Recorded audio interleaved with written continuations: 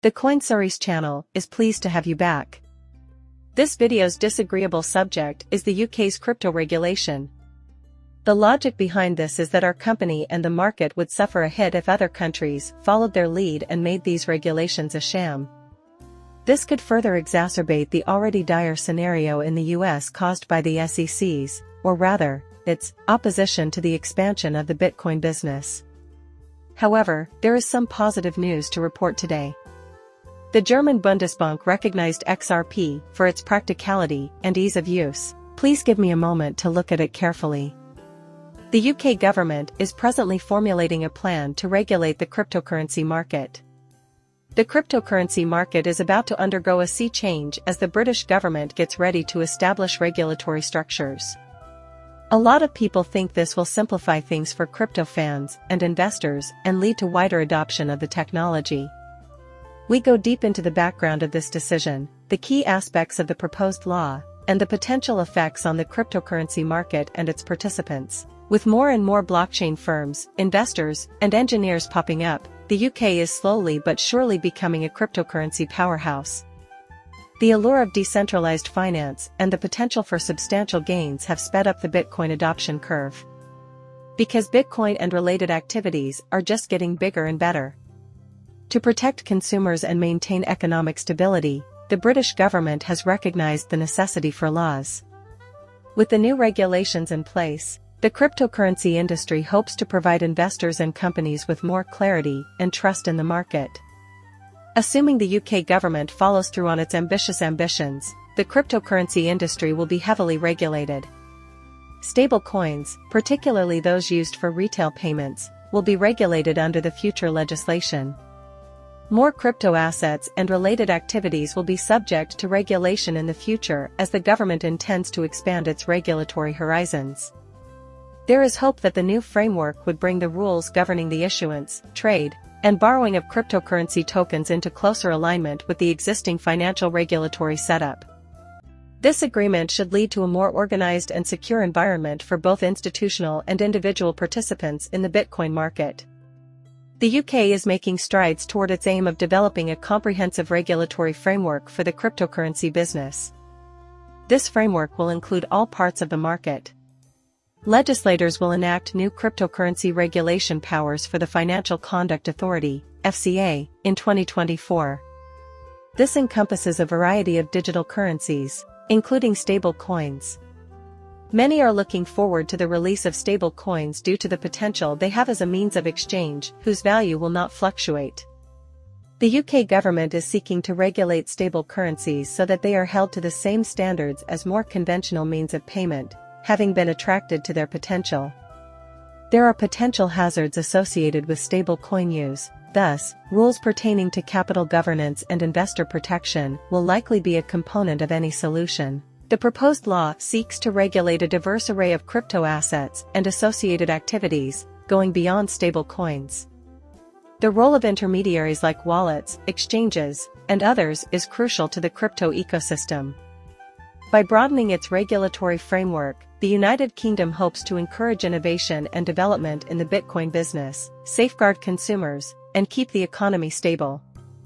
The exponential growth of cryptocurrencies has coincided with fresh concerns about their use in illicit activities, such as money laundering and the financing of terrorism. Financial Action Task Force and other international organizations have set standards for anti-money laundering and counter-financing of terrorism, AML/CFT, processes, and the proposed law will standardize these processes for cryptocurrency. It follows that crypto service providers should brace themselves for strict KYC and anti-money laundering regulations.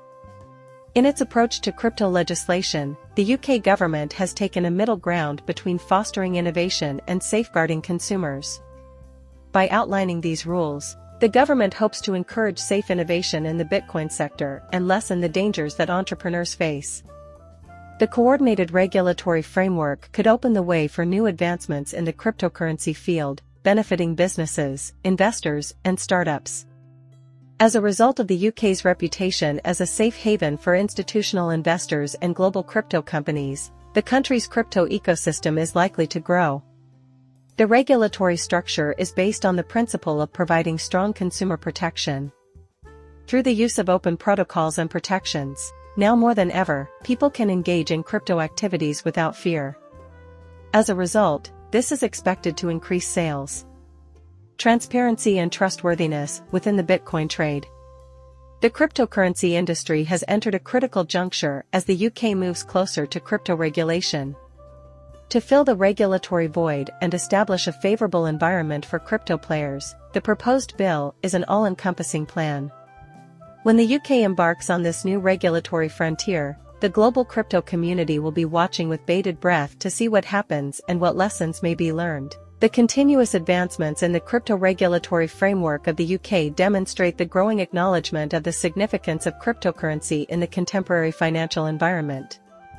Although there may be some positive news in the headlines, the reality is far from apparent because of the poor experiences with regulation in many nations, including the US. I said what was on my mind from the very beginning. I'm crossing my fingers that something good comes out of this. Meanwhile, on to the next piece of news. A paper by the German central bank emphasizes XRP and Ripple. In a report by the Deutsche Bundesbank, innovations in the payment landscape for service providers are mentioned, including Ripple and XRP. The Deutsche Bundesbank just released a report. In a July publication, the German central bank emphasized the potential for Ripples to shake up the financial sector. The paper provides an overview of developments in the international monetary system, touching on topics such as the advent of blockchain and distributed ledger technology, DLT, and how it creates obstacles for international money transfers. As an example, the Deutsche Bundesbank study site is Ripley, and it discusses DLT-busted money forms and infrastructure in a way that is eerily similar to RippleNet, which is now known as Ripple Payments. The study from the central bank recognized the network's ability to efficiently bring together payment service providers. Very much so.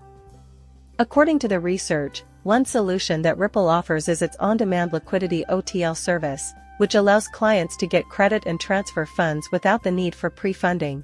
Just like in the conventional banking system, customers can utilize XRP on the network, according to the Deutsche Bundesbank article.